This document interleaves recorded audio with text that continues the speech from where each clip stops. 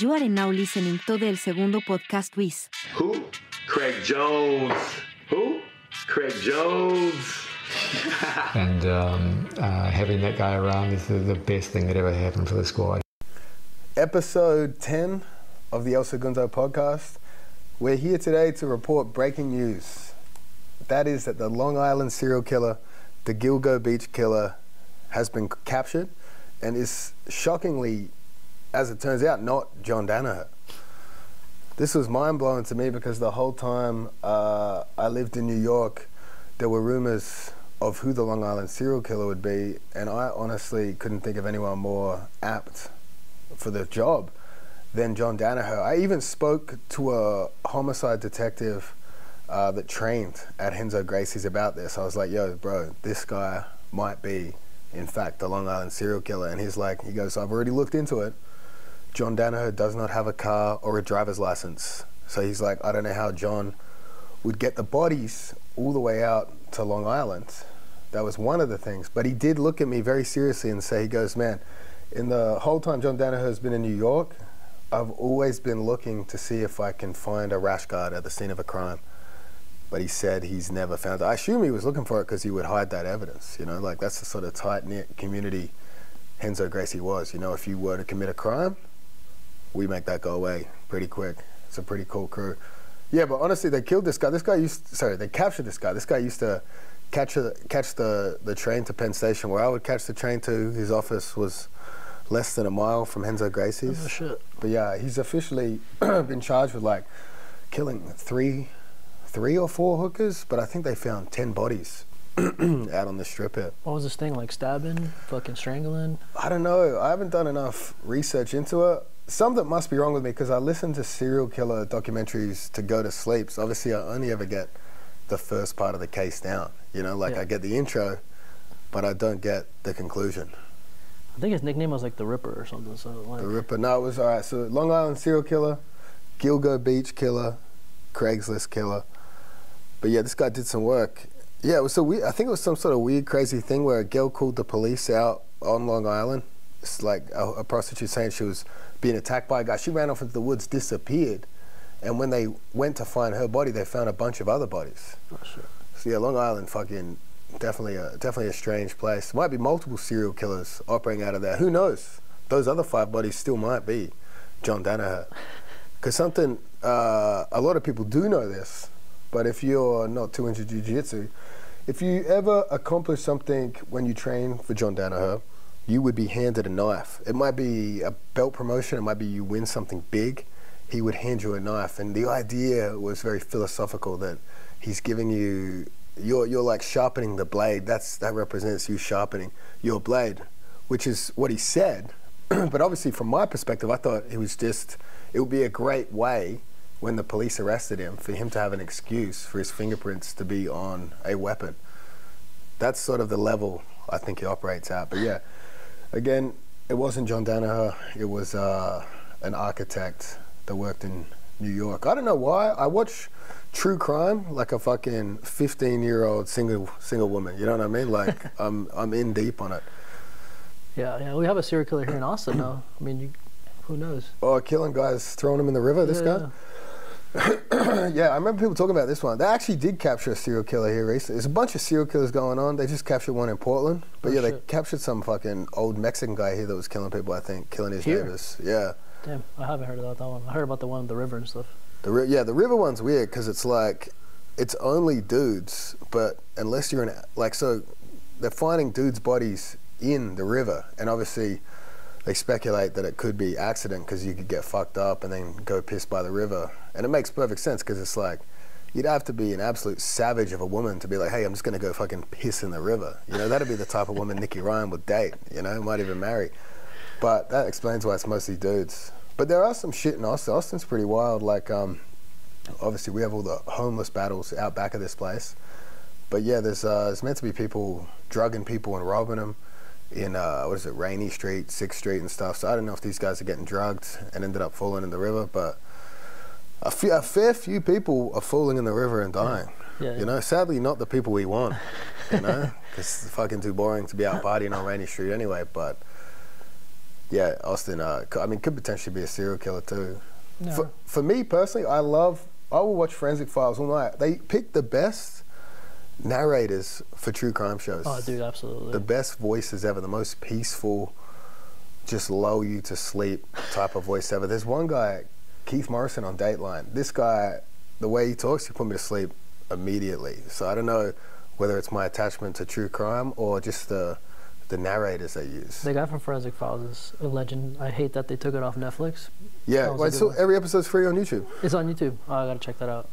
He did FBI Files, Forensic Files. He's dead now. Oh, fuck. But maybe we can use the AI voice recreation to bring him back to life. Fucking legend, dude. I love that guy. That guy was the number one. But enough about serial killers. Let's talk about some more breaking news. Quintet is back. So Quintet is I think personally, the most exciting grappling events that have ever been put together were Quintet, because they found a way to make stalling exciting. The worst part of our sport is when nothing's happening, right? But Quintet there'd be 14, it'd always be a 14 tournament, and each team would consist of 5 people under 940 pounds or something. So obviously you could structure that however you want. You could get a couple of fucking giants and a couple of midgets in there. You could have 5 even level guys. But what would make it exciting would be that stalling could be strategic. You know what I mean? Like if your team's not as good as the other team and you're facing someone that's really, really good, you know, maybe an elite level guy on the other team, you just like, shit, if I survive, this guy's out of the event, because it's last man standing. So like we did an event, Kinetic, and Lachlan Giles ran out a whole team. He ran out 5 guys. So really, stalling becomes exciting now, because if there's a skill discrepancy, it becomes fun to watch this really good guy try to beat a guy who's shelling up, and it makes it like the team's environment makes it so stressful, because it's like you can't really warm up, you don't know when you're going to go. Once you elect your 5-man lineup, you can't change it until round 2 of the event. But yeah, it was crazy exciting. I competed in, I think it was the original event, Team Polaris. We did it in Japan. We competed in the sumo arena, which was pretty cool. What was funny about the sumo arena is in our warm-up rooms, they had the sumo bathtubs. Like they obviously have to have a fucking massive bathtub, but like honestly, that might do pretty well in America, the size of that tub, you know? Like there's a lot of people, especially just coming back from Vegas, a lot of people in Vegas that could require a bathtub of that size for sure. But yeah, competed Quintet 1, Team Polaris. I competed 2 or 3 times. I don't even fucking remember. I think 2 times. But first event I did, we went against Team Sambo, which obviously, as we all know, has been well established for over 10 years now. Sambo is completely fake, completely bullshit. Something no one knows anything about, no one does. But I competed against this kid, and I put him in an E-bar, because heel hooks are banned. They wanted to you don't want to have some heel hook killer. It'd be a mismatch. That's the idea. And Sakuraba's in the event, so it's like, you're not going to fucking break this older guy's leg. But the idea, like I competed against the Sambo guys, and I was like, you know what, fuck these guys, I'm going to knee bar them. Knee bars are their move, so I put this guy in a knee bar, and I hesitate. His knee starts to pop, and I don't rip it, because I felt bad. Like sometimes you're like, if it's a skill discrepancy, sometimes you don't need to break someone's leg. That might be some advice someone needs to tell Big Dan.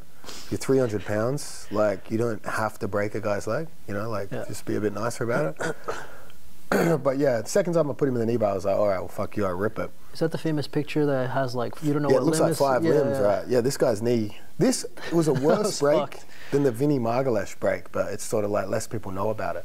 But yeah, completely destroyed his leg. Didn't realize until I watched the replay.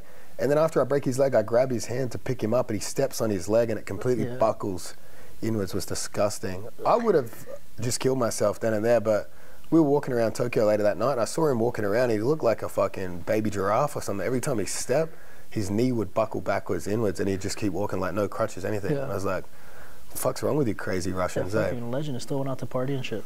Still went out, had a good time. But yeah, Quintet's best event I've ever been a part of. And it's an event that people that don't do jiu-jitsu could appreciate. Like I just checked the other day, Team Polaris versus Team 10th Planet was on the Quintet in Las Vegas, right? So I think 10th Planet won 1 Quintet tournament, Team Polaris won another. We faced off at the Las Vegas event, which was like a sold-out crowd, biggest event in jiu-jitsu at the time.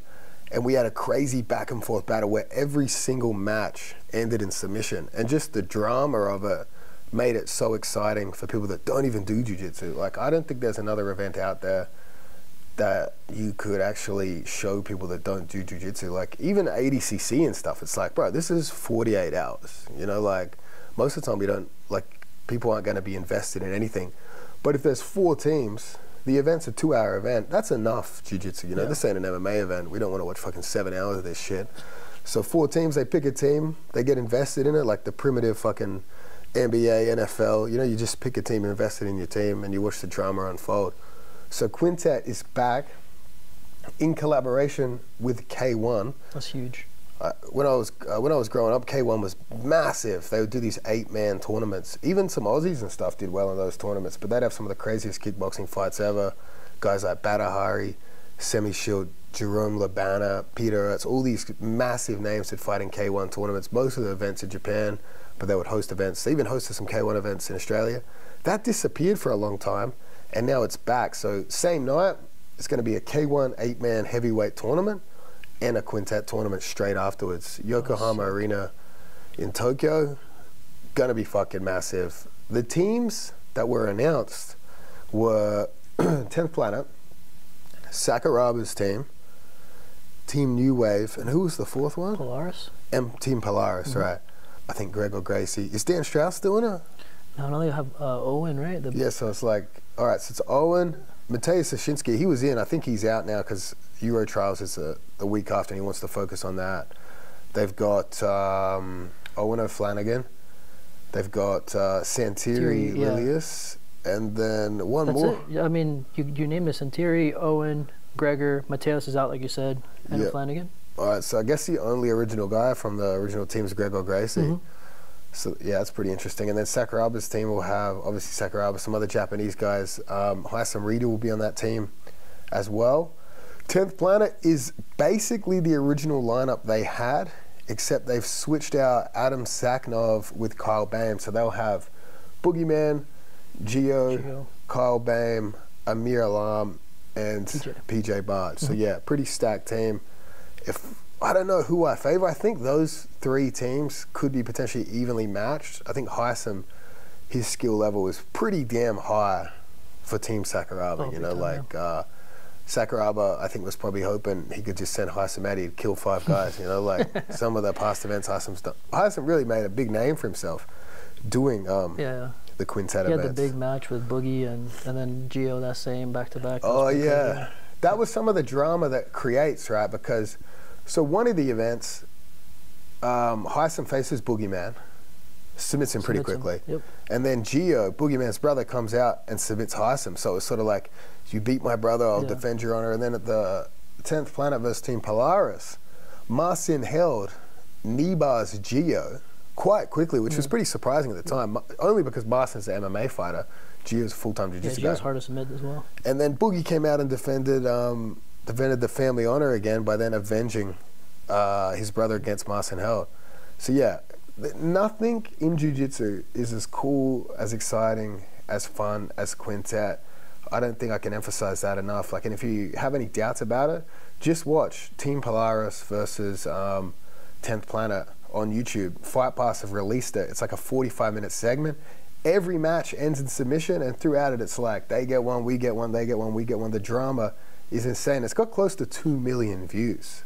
And I know a lot, like some of the biggest matches on YouTube, like in all of jiu-jitsu, so a lot of them don't even come close to that.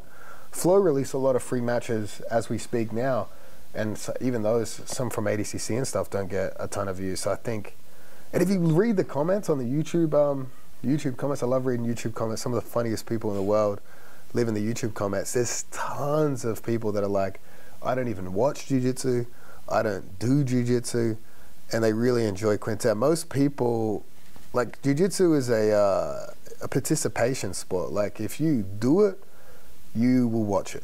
But very few people watch it and don't do it. The only time that might be is if they're a massive MMA fan and their favorite MMA fighter's doing a fun grappling match, and they're like, oh, fuck yeah, I'll watch some grappling. But for the most part, no. But Quintet, I think it's sort of like, well, that's why it was so disappointing to me that it disappeared. It was on Fight Pass Fight Pass tried to redo it themselves by making MMA teams, but it kind of lost some of the magic. It was still entertaining. I competed on the show, but it kind of lost its magic. Something special about Sakuraba being involved, Japanese MMA sort of involvement, because the biggest spectacle we've ever had would have been Pride. So sort of Sakuraba's trying to recreate some of that with this. So that, to me, it's awesome that it's going back to Japan. Like, obviously, the last event they did was Vegas. It's been years now. I think it's 5 years since I last competed for Quintet. So the Quintet hasn't been around for a long time. Yeah. But yeah, super exciting. I think, yeah, this is going to be a massive event. Other events out there will try to do team stuff, but like, to me, like, obviously you could do it like a wrestling meet. Your 66 faces our 66. That's cool, but I like the freak show of it, you know, where it's like, all right, our 66 beats your 66. Now he stays in, he faces your next guy, you know, and he has to submit the guy to win. And the referees are crazy with stalling penalties. Plus, something about the last man standing nature of it makes you less afraid to take risks. Because say I've submitted this guy and I'm staying in, I'm already coming in at a deficit. Yeah. So it's like, I really got to try to submit this guy fast and take some risks. And obviously, if you get submitted in a regular tournament, it sucks. But say you've beaten two guys and then someone submits you, it's like... Yeah. No, I like that too. It gives you that, you get some matches that you otherwise wouldn't see, you know, like again, Heisum versus Gio, you'd never see that in any other type of promotion, you know, so I think how they set it up kind of makes it really exciting for sure. Yeah, and it captures like that team vibe, you know, like it really, like you're so invested in it. You're invested in it for two reasons. Obviously, it's your team, you want them to win, but also you want them to win so you don't have to fucking face off against too many people. Yeah. Like if one guy runs out 4 of your teammates, now you have to run out 5 of them.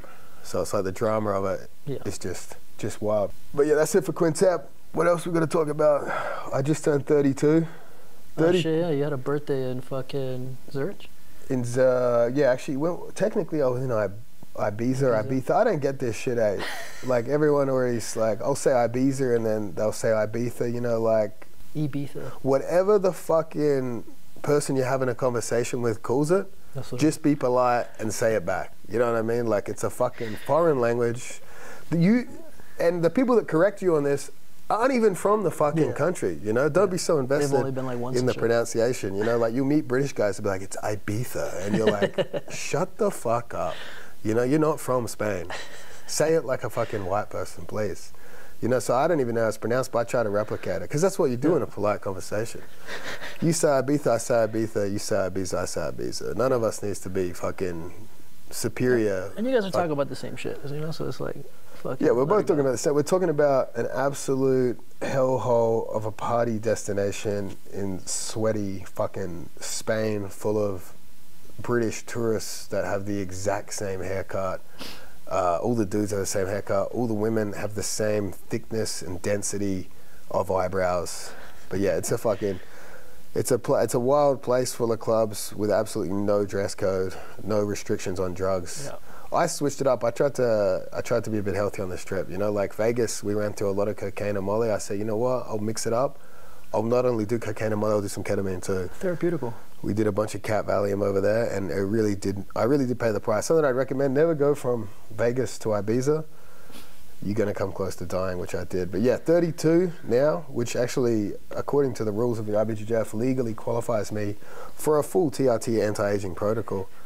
Obviously, something I haven't already been on for many years, you know, like they say age is how you feel. Well, I felt 35 for 10 years, obviously legally justifying my use of testosterone. But we are accepting a new sponsor. You'd think the sponsor would have reached out. He would have been like, oh, Craig's a successful athlete, let's sponsor him. But he reached out because he said, Freddie is the least masculine man I've ever seen in my entire life. This is how the call started. He said, you look like that creature out of Monsters, Inc. You know, you have a straight line torso, top to bottom. He said, we need to do something about this. We need to add some muscle mass to that.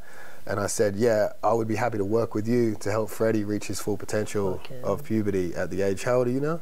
31, bro. 31, yeah. So you're legally entitled I was just waiting for the right time, bro. To testosterone as well. Freddie's recently single, so he's obviously concerned about his testicles having babies. He is a Latin man. He is expected to have 7 kids. So now he's single again. He's decided to rededicate himself to getting on some TRT. Definitely. The before shot. This is the before shot. Soon your hair will fall out. Soon your back will be hairy. Get this luscious. Don't be jealous of this luscious hairline, bro. Let's see. We'll put the dose right up. But we're gonna manage. We're gonna show you bloods and shit, everything, right? Yeah. That's apparently part of the works already. So sometime in the next week I'll be doing the blood panels and shit, and then show you guys that I'm a healthy man. And then, from there, I'll be on some peptides for my knees, trying to go down from 31. Maybe I want to feel like 25 again. Man, I'm honestly so lazy. I'm so addicted to caffeine, modafinil, and eating in the morning, right, that to do the blood panel, you have to be fasted. Yeah.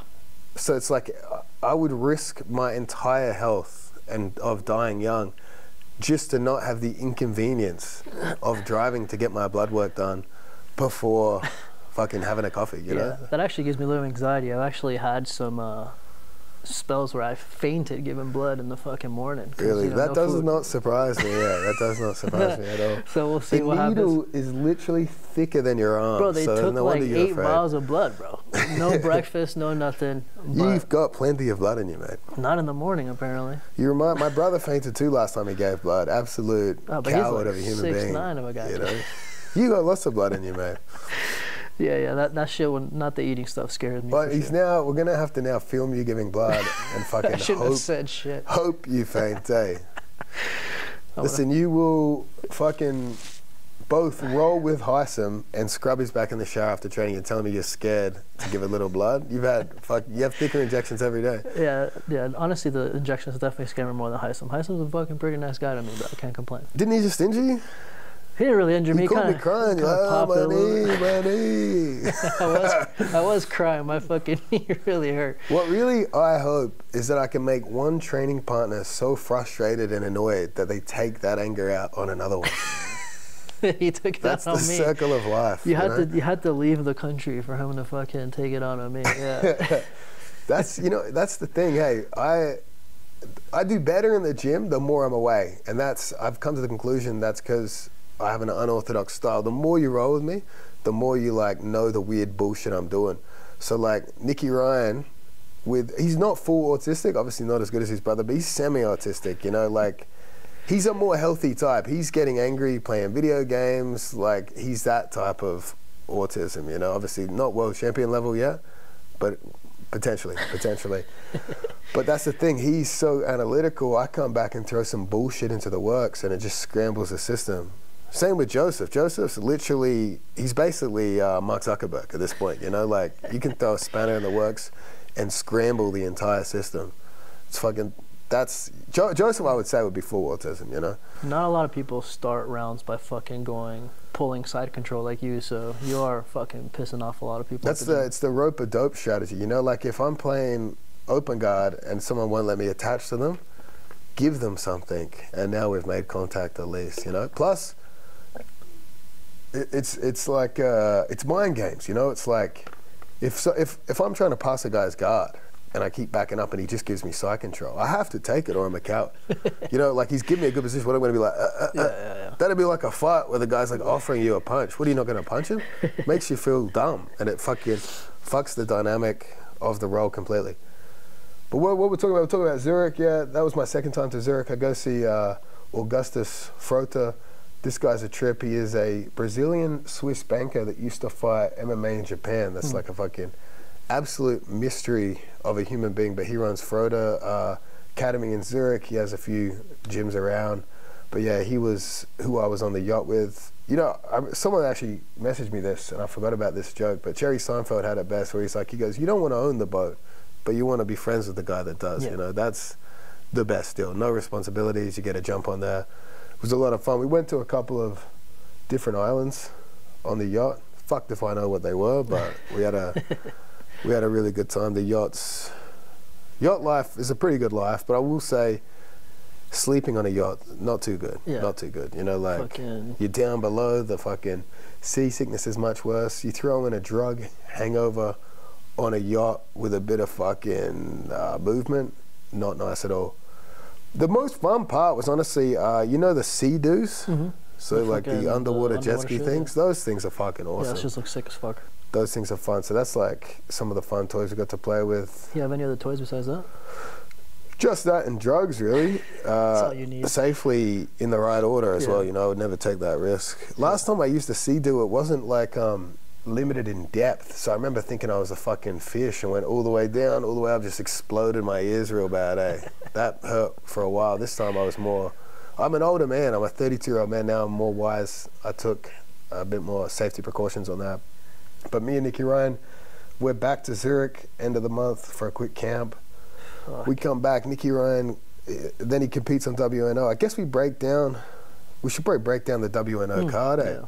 So Nicky Ryan making his return. Nicky Ryan, again, he competes once every 4 years. He's like the Olympic Games, you know, like it's a fucking rare thing to see Nicky Ryan compete. Yeah.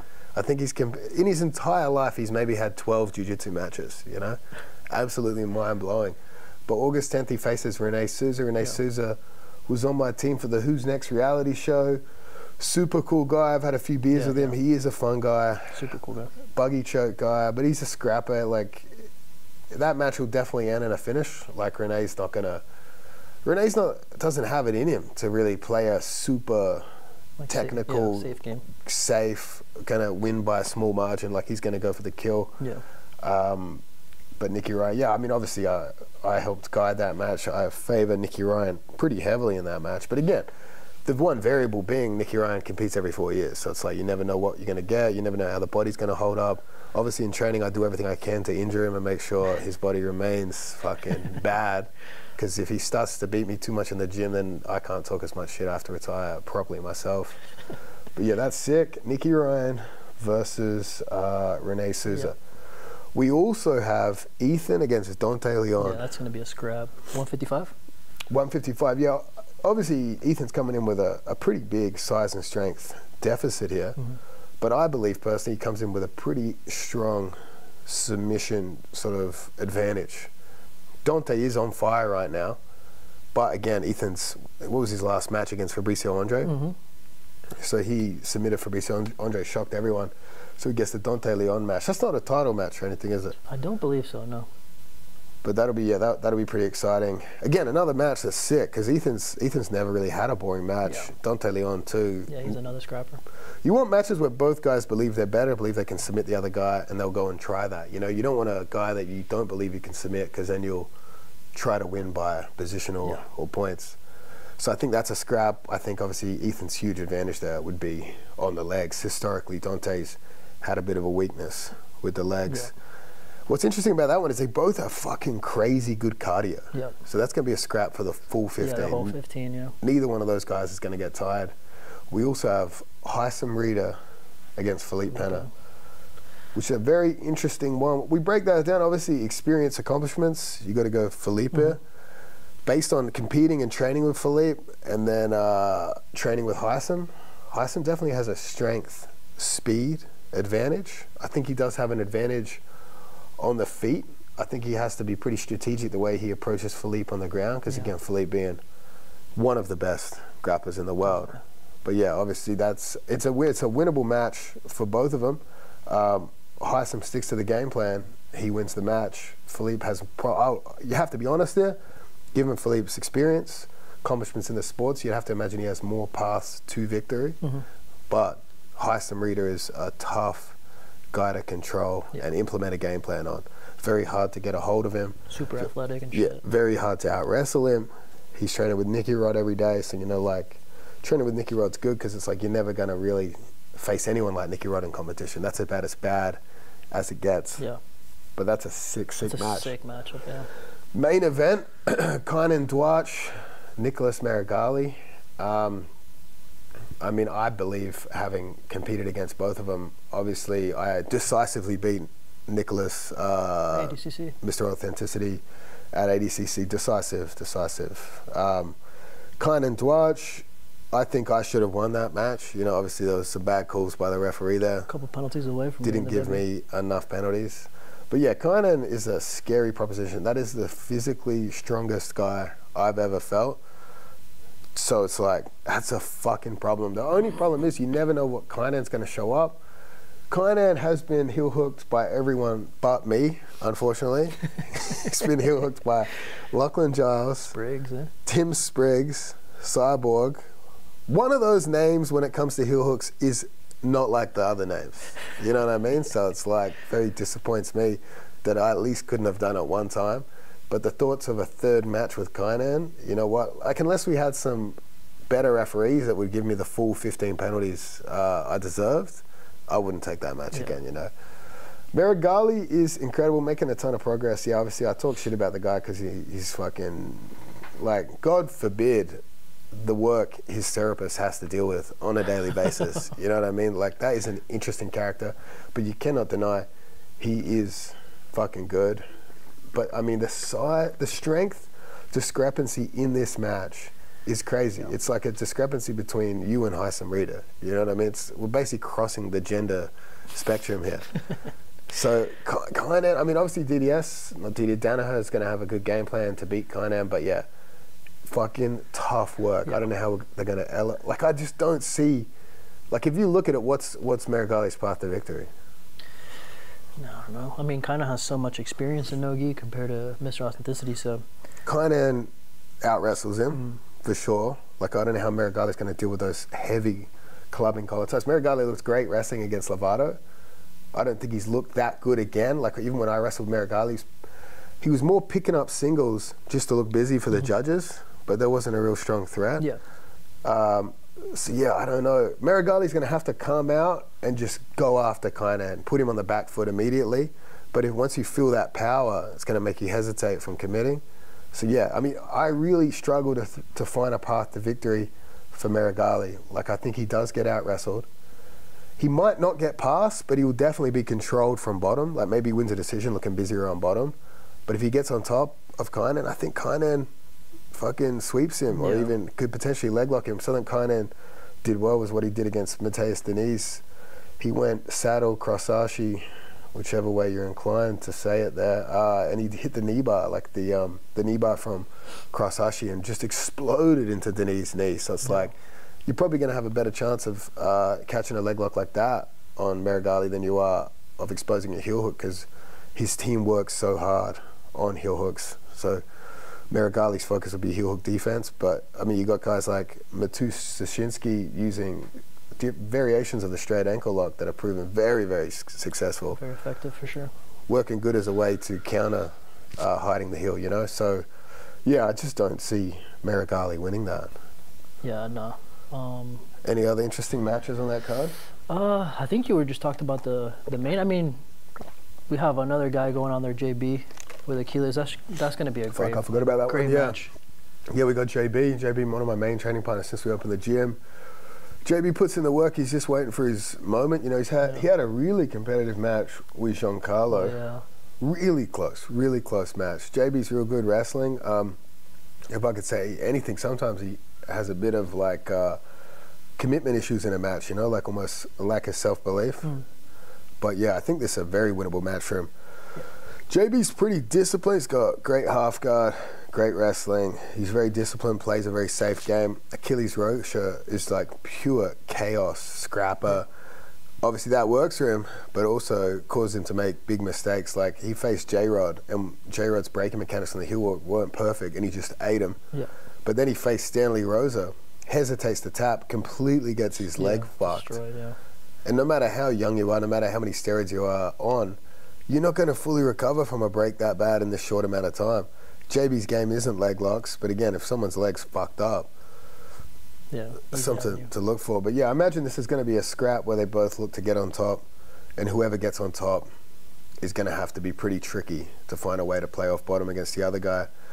Achilles Rocha is probably going to shoot some wild takedowns. He's going to get physical like his dad. You're not going to make friends with him during the match. But yeah, very winnable match for JB here. I also wonder how Achilles leg is gonna fucking hold up. Again, Stanley Rosa, I've trained with him. I know how strong this fucking cunt is. So He's it's fucking like scary, bro. what he did to that kid's legs, fucking brutal. Yeah. He's done some damage to some legs in the past as well.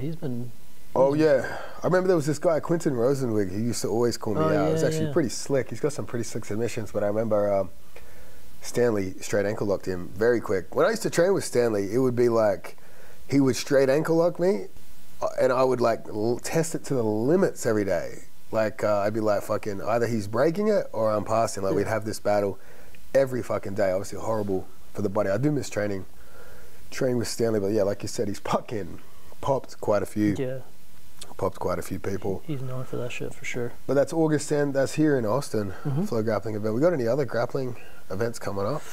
Not big ones. I know Nicky Rod just has like a fight coming up next week. Oh, against Phil Fresh, right? Yeah. Very weird thing. Was it fucking Atlanta? In Atlanta, yeah. Apparently, like some rich guys throwing an event. Yeah, I remember he told me how much he's getting paid for it. I was like, holy fuck, bro. Nice payday for sure.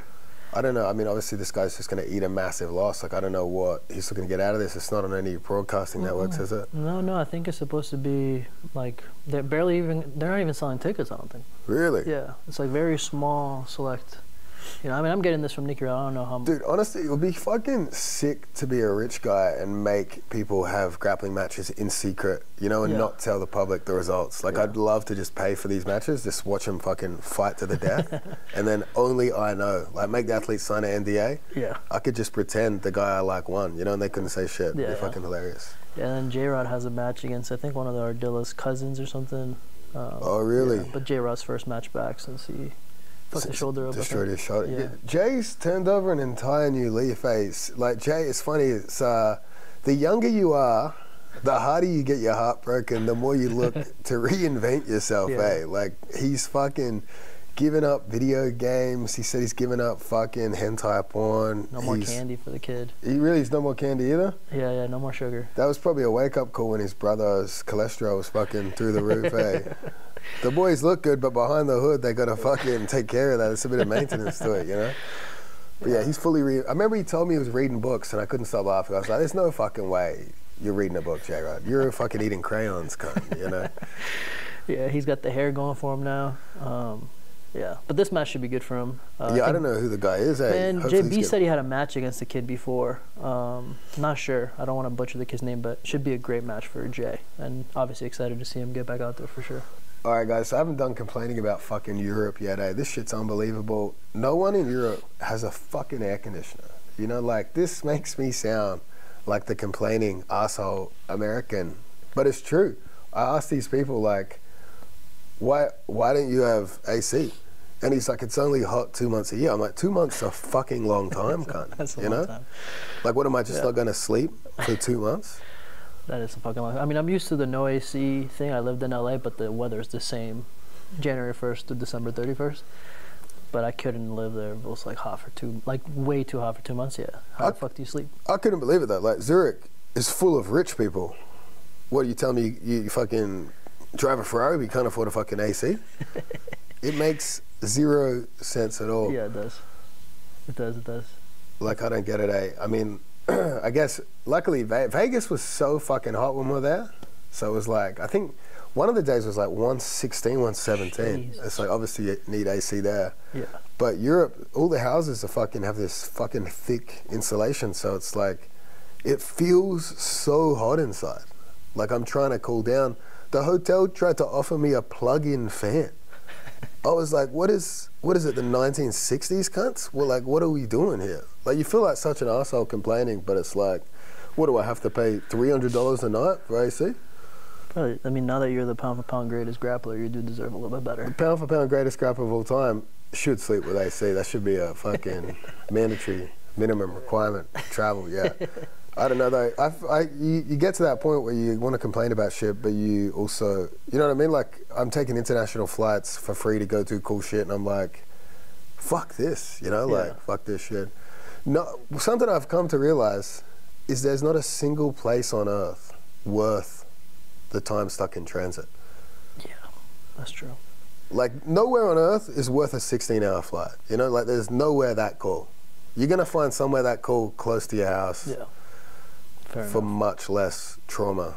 You know, everyone complains about the airport, but like, enough flights will turn you into a mass shooter. You know, Americans must travel the most. That must be why they have the most mass shooters. You know, I get off a flight sometimes and think, fuck, I'm going to grab my gun. I'm going straight back to the airport. You know, or staccato. Staccato, well, that's the good thing about staccato is obviously you wouldn't miss.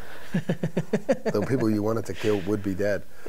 Yeah, I don't know. Fuck yeah, you've been on more flights than anybody I've known just in the last, like, fucking 3 months. Yeah, I know. That's the problem is, like, if you take enough, you'll have a Xanax addiction. Fuck. Yeah. Sometimes I wonder, am I taking these flights for business or am I taking these flights so I have an excuse to take more Xanax, you know?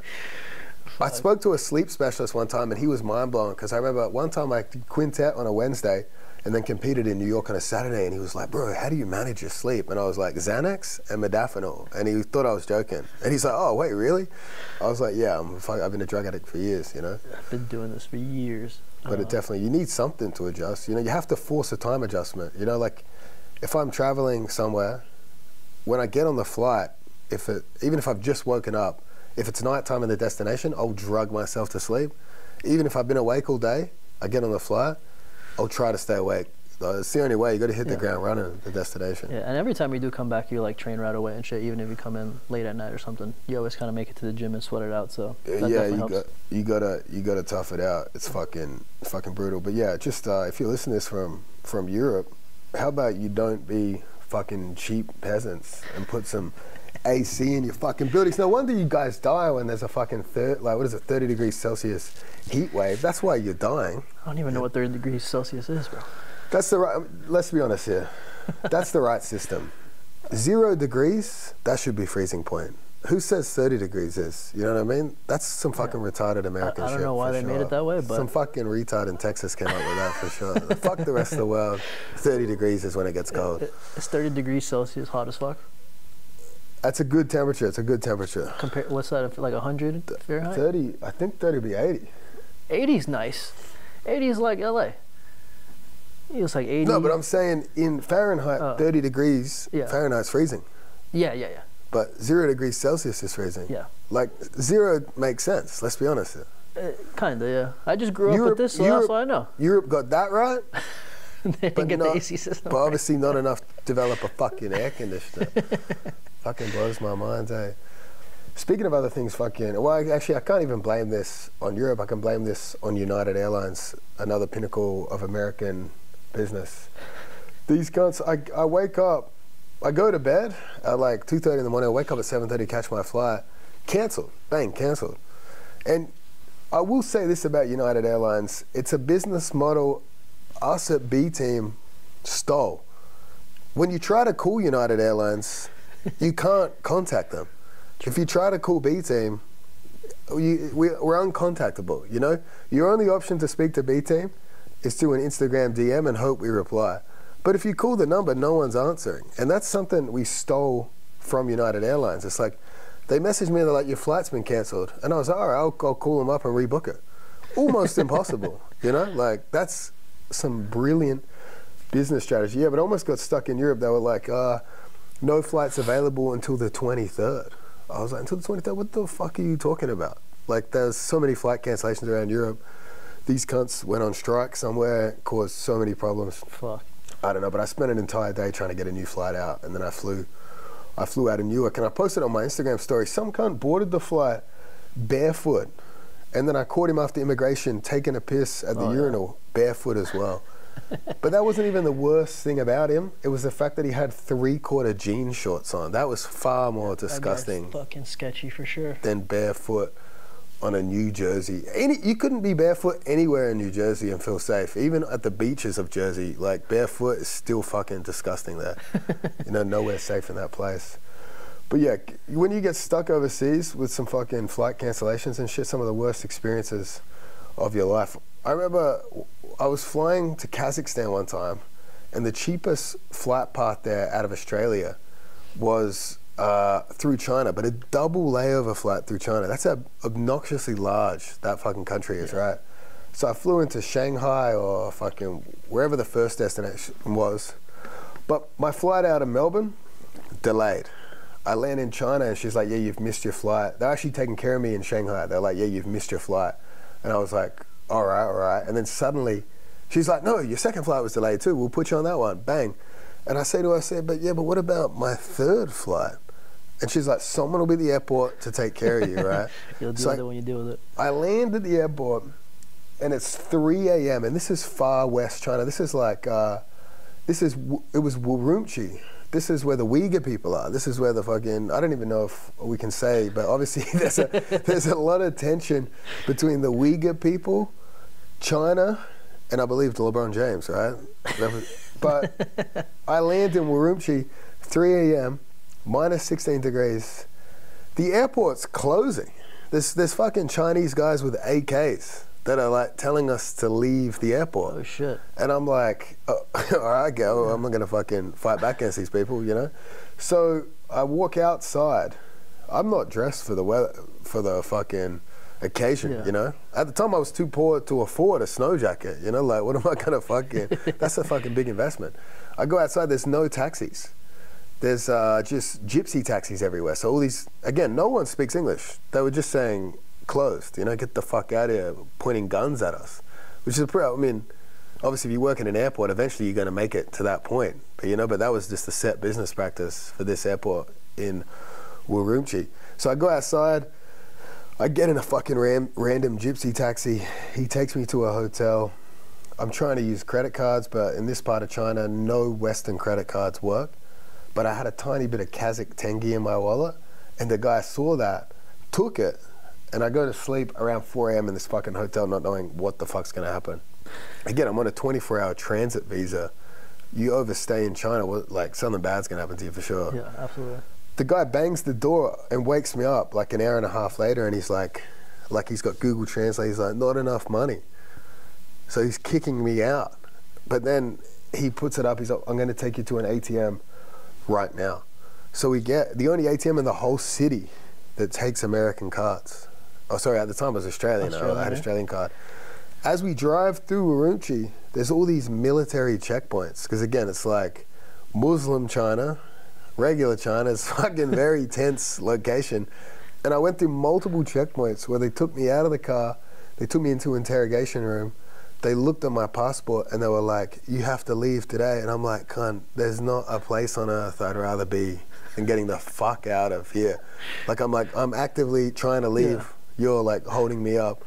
Eventually I give the hotel owner money, go back to the hotel, on hold for what felt like 3 days.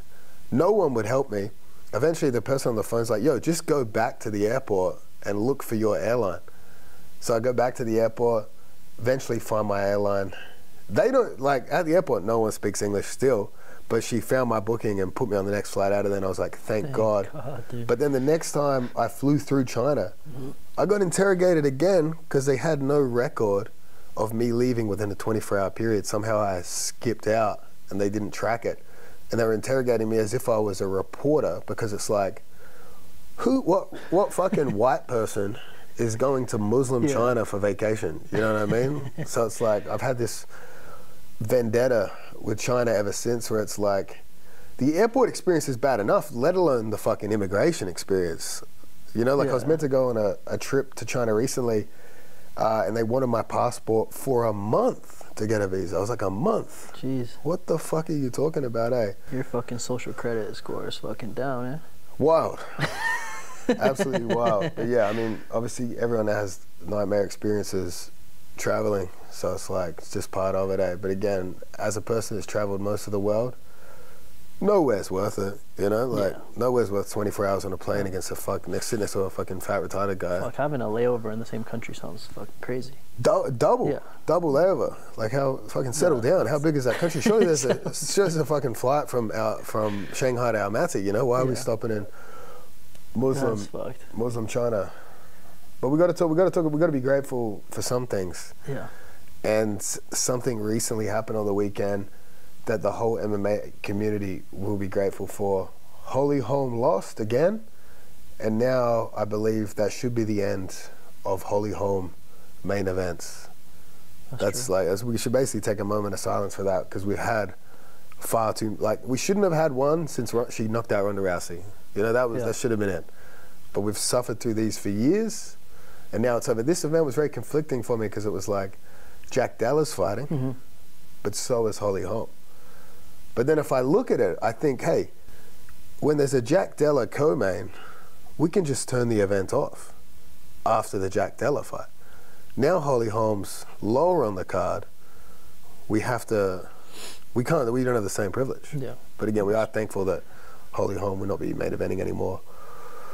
41 years old, that's probably the end of her career. She got ninja choked, variation of the guillotine That was choke. fucking crazy, man. That's me making a confession there that I actually did watch the finish. You know, very rarely is there a Holly Holm finish, you know? Yeah. But if she gets finished, you better believe I'll watch that shit. What's even going on with women's MMA now? Amanda Nunes retired? Yep.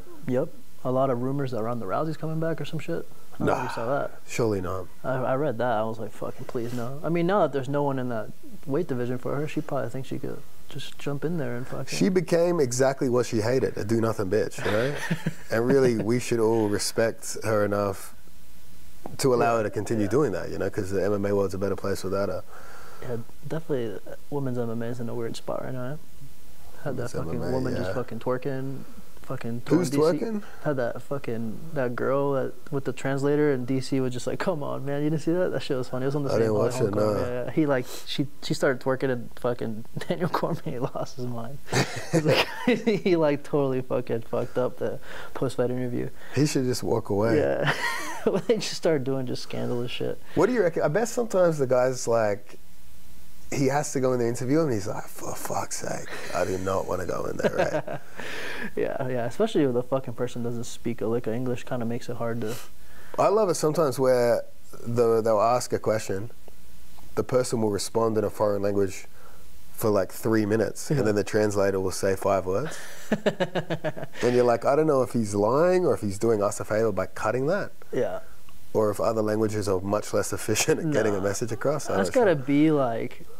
if you tell me to repeat something, I'll forget half the shit while I'm saying it. So he's probably like, man, they talk too long. I only remember this bit. Yeah. How the fuck are you supposed to remember 3 minutes? It'd be so good to completely misrepresent what they said too. You know, like just talk heaps of shit, say some racist shit, some sexist shit, fucking homophobic shit. That'd be a awesome, good translator. That's how you get some good ratings and fucking people watching your shit.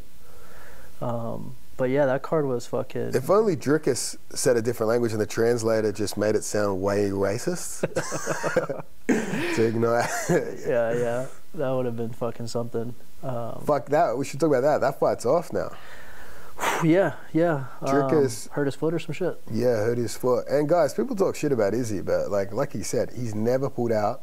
He's had 5 fights in 12 months before. Mm-hmm. Drickus will never get an opportunity this big. Obviously, he can wait because Sean Strickland's going to lose. We all know Sean Strickland's going to lose. Sean Strickland knows Sean Strickland's going to lose. If the guy didn't shoot a takedown on Alex Pereira, he's not shooting a takedown on Izzy. And if he does, it's not going to go well. He's not going to get it. So it's like, is it Drickus or Drickus? Drickus? Drickus is like, he's missing a massive opportunity to fight in Sydney. Sydney's a good location for him too because there are a ton of South Africans that live in Australia, so he would have some sort of I don't even know, I should be careful how I say this, but he would have some support. You know, obviously most people are going to be going for Izzy in that part of the world there, but yeah, that fight would be massive. I'm just shocked. I felt like he got out of the Whittaker fight pretty unscathed. Again, we can't speculate on how bad the injury is, but Izzy tore his MCL a week before fighting a guy he had already lost to 3 times and still took the fight. He could have easily pulled out and rebooked that later. Like, there's not a chance the UFC wouldn't have done Izzy Pereira 4 at any time he wanted. You know, so it's like, for Drickus to pull out 9 weeks out with an injury in a car, like, I think it's going to probably sell 50,000 seats. It's huge. Like, it's like, even if he does MSG, that's not going to be 50,000 seats. Yeah, it wouldn't be as big. I wonder if... and it's region locked, you know? Like, Izzy's obviously heritage from Africa, but in terms of Australia and New Zealand, it's going to just be fucking massive. So I think he's missing the point there, you know, a bit like... Oh, big time. Yeah, I mean, I imagine the Sean Strickland fight would be pretty big. He's got to talk a little bit of shit. Yeah, he is funny. He does. He does talk a bit of shit. It's funny. It's like I remember when Izzy, Who did Izzy fight when Strickland fought Pereira? Wasn't it Cannonier?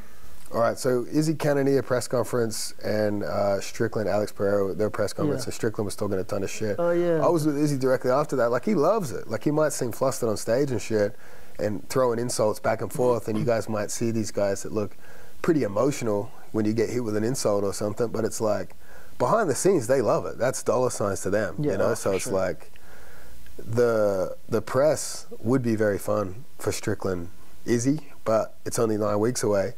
It's not signed. I mean, you know what's funny is sometimes I was hearing from some of the managers. Sometimes they don't sign the fight till the day of. No way. How does the UFC guarantee they even show up?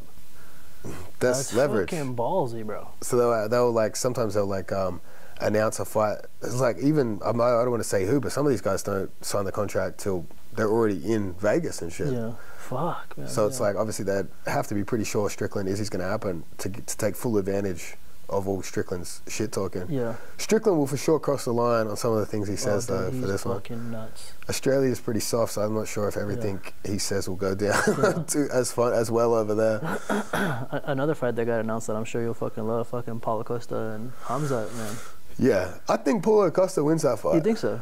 But I'm not sure if they even show up. I think that's also Volkanovski, Islam, like I thought was going to happen, and then they announced Oliveira. I'm not sure what happened there, but it seems the theme, it's like fucking sort of Muslim versus Brazil. That's both main and co-main. So it's like keeps with the theme.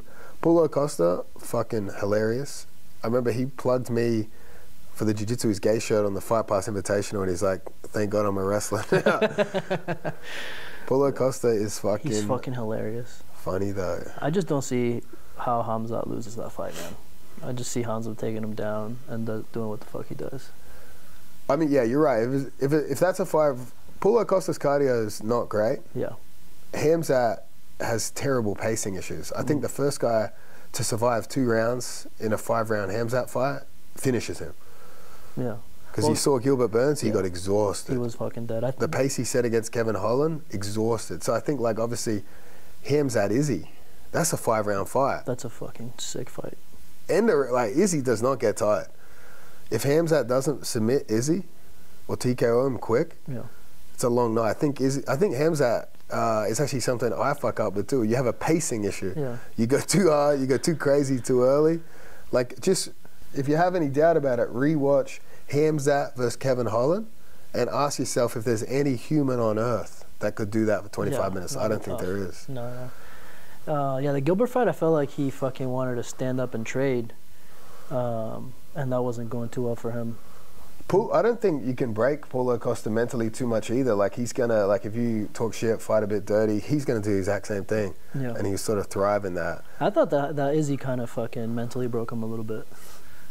Against Paulo? Yeah. I feel like... yeah, but that was a technical masterclass. Yeah. I don't think Hamzat can do that. Yeah. On the feet, absolutely not. On, like, grappling, bro, if he takes him down... But this is Hamzat's first middleweight fight, right? I believe. Well, actually, Holland was technically middleweight, but yeah, because he didn't make weight. Yeah. But yeah, man, Paulo is enormous. Yeah, he's a Hamzat's now going to be fighting people the same size as him. Yeah, I remember those times Hamza was just touching people and they were falling. Yeah, that'd be interesting, bro. That's actually like one of the... I'm way more excited for that than Islam Oliveira. Yeah. I imagine that Islam didn't want to do the fucking... Dude, it's crazy because it's like if you look at the character of Volkanovski beat Max Holloway 2 times, and again, the second one was controversial, but he went back and did it a 3rd time and completely outclassed Holloway. If Islam is who he says he is, then why did he choose to take on Charles Oliveira, a guy he smashed? If, like, the most respectable thing he could have done is after that fight, not just kept saying, I won, but say, hey, I'm not happy with that performance. I can do better than that. Let's do it again, and I'm going to smash him. Yeah, that's what he should be doing here. But the fact that he doesn't say that, and he takes the Oliveira rematch, it confuses me. Again, like if Volkanovski, shoes on the other foot, he demands, no matter what his body's like at that time, he demands to do that again. So I think it just shows the difference in character between those 2 guys. Islam and Volk was in Australia, the first one? Yep.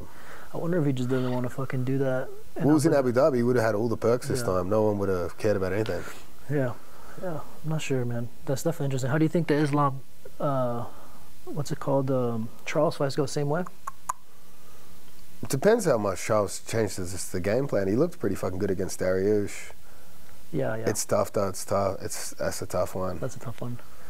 I mean, if Charles beats him, they're doing a rubber match, you know. So that division's held up. Then I'm assuming that opens up the door for Volk and Ilya. I love Gaethje and Poirier, but no one really wants to see them fight for the belt again.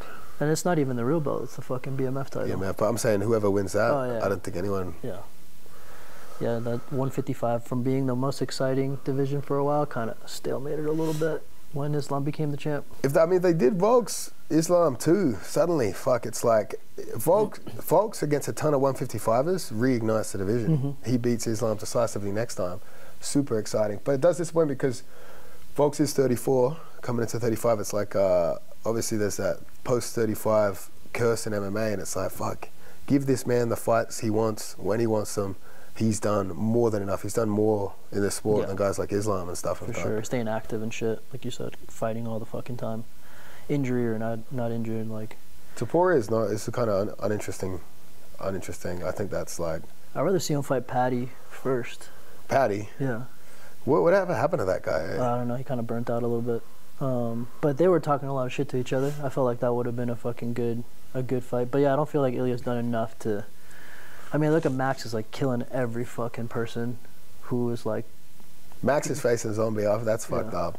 I feel bad about that. I even said to his Max's manager Tim and Morsey, I was like, bro, that's fucking rude. Eh? Zombie's a nice guy. Yeah, I mean. He's taking enough damage. He's fucking fought everybody already. Unfortunately, if it wasn't for Volk, I feel like Max would probably still be champ, man. Like he's just killed anybody besides Volk. Me and Max Holloway have the same curse, you know. Respect. We'll end it on that, guys. El Segundo, episode 10. Check the comments to sponsor our podcast. Thank you for listening to the El Segundo podcast. Don't forget, fuck Craig Jones.